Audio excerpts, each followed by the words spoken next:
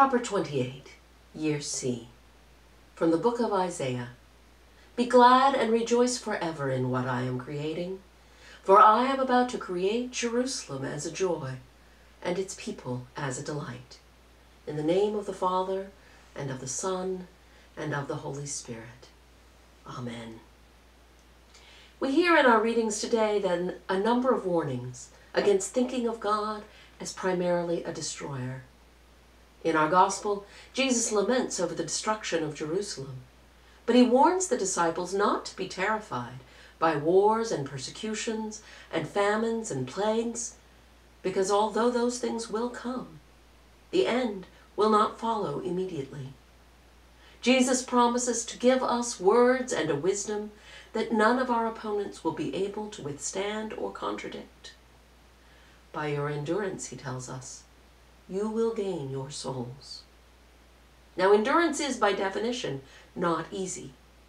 Paul reminds us, however, that anyone unwilling to do the work of faith should not eat. The jobless poor, by way of contrast, are already working, struggling to endure the circumstances of their poverty. But those who are idle in faith are idle indeed, because they have already been given what they need to survive. God gives us what we need to endure in two ways. First, our Canticle tells us to trust in God and not be afraid. Because when we are faced with calamity, let's face it, we tend to panic. And then we make really bad choices, thinking our opponent to be bigger than us. So it is that we remind ourselves, week after week, that God has already done great things. That God is great enough, strong enough, big enough, smart enough, patient enough to handle any calamity that befalls us.